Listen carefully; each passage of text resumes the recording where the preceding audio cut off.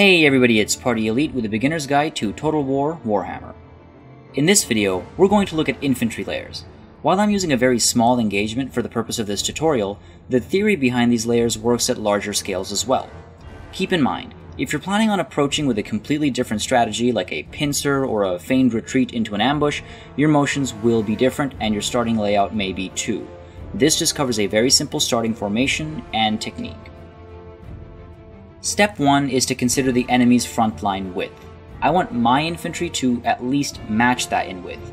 And when I say that, I mean in terms of dimensions, not in terms of number of units. So let's imagine it'll take me 2 units to match it, and I've only got 2 units. The infantry in that scenario will form just the one layer.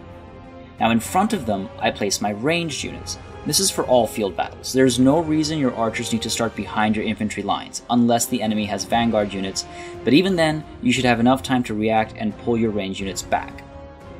Finally, I get my lord and I put him back here so that he can move where needed and support as needed. Now, let's assume for the sake of this example, the enemy front line is only 1 unit wide. In that case, I match the width and set my remainder unit as a reserve. Then I put my ranged units up ahead again, just for that extra range that they get at first, and finally my lord ends up in front of my front lines. Again, the thought is my ranged units being up front have extra range to start with. That way I get to pepper the enemy as they come in, and when they're close enough, I would move my ranged units to safety. My front line would engage, and then my reserve would either flank or support the main line. So let's take a look at the situation that I'm in. The enemy has an infantry line that spans 2 wide. So I do the same, and I set my archers in front and my lord in the back. I do turn off fire at will, and I'll tell you why in just a little bit, and I also turn on guard mode to make sure that people aren't running around without orders to do so. Now on this battlefield, I move up just a little bit to be at the crest of the hill.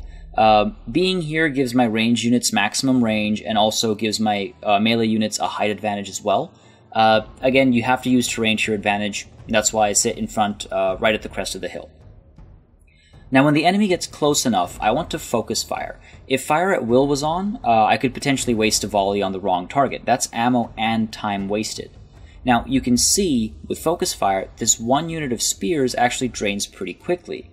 I want to do this so that they're ready to rout before we even engage in melee, as opposed to spreading my fire. Now they're close enough, so I've started pulling my archers back, and I'm prepared to countercharge.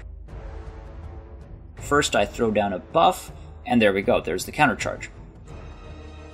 Now if the enemy had reserve units, what I'd do is I'd get my archers to fire at them from where they were before, but since he doesn't, he just has that 1 unit of archers, I maneuver the archers of mine on the weak side of the field out to take care of his archers, and meanwhile the archers I have on the strong side, that is to say where the enemy is stronger, I maneuver them to shoot arrows into the back of my enemy. I can't fire into my own units' back as it counts as obstructed, so I have to make this maneuver instead. When the enemy routs, especially in a campaign where the numbers are persistent, it's a good idea to give chase. Here I just pepper them with arrows to thin their numbers out. Ideally you might have some cavalry left to do that with.